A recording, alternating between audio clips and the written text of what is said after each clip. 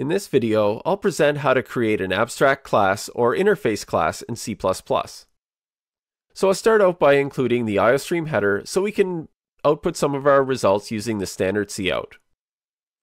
Now, I create an abstract class or interface class called L. So this class L has a public virtual function. In this case, it's called a pure virtual function because our virtual char letter function is equal to 0.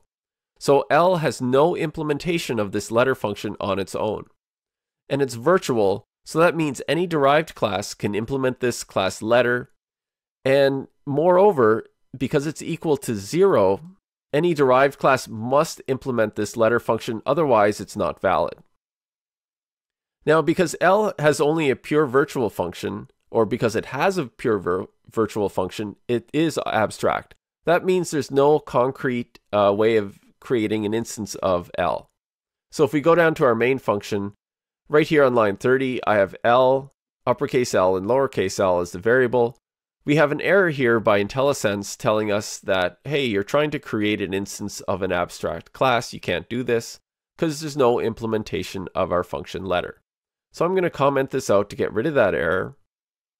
But there's also an error on this variable b. Now the problem with b, now before I describe our class A here, I'm going to describe b.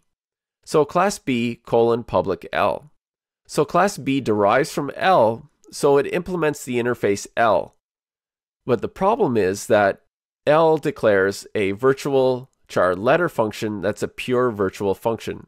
So for B to be a valid implementation, it must implement our char letter function.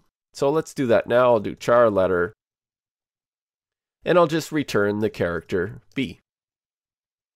And that fixes the problem. So if I go back to the main function, you'll see that there's no longer a red underline under the variable B, and we fixed that problem.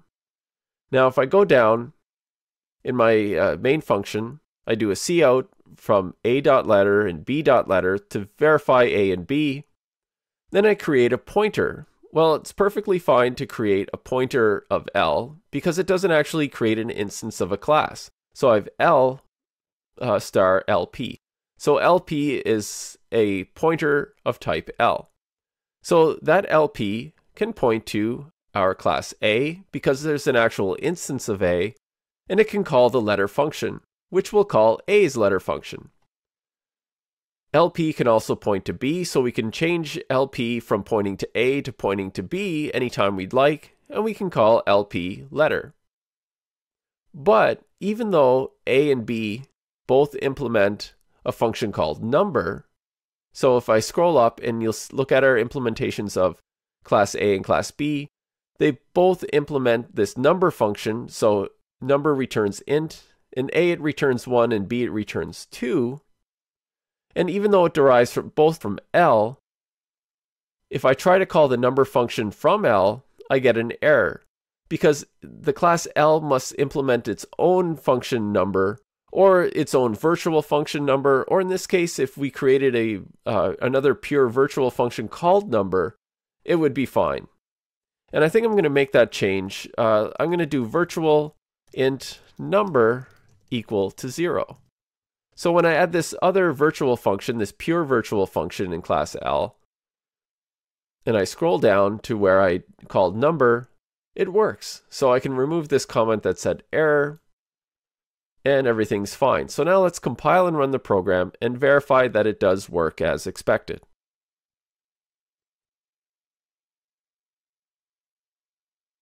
So here in my output, I'll move the output window to the side so we can look at the code at the same time we look at our output. So our a.letter, as expected, returns the character A, this uppercase character A. b.letter returns B.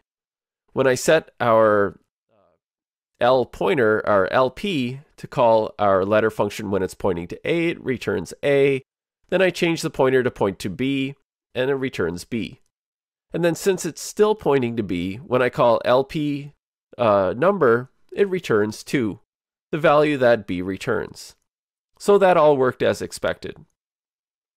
And that concludes this demonstration on abstract and interface classes.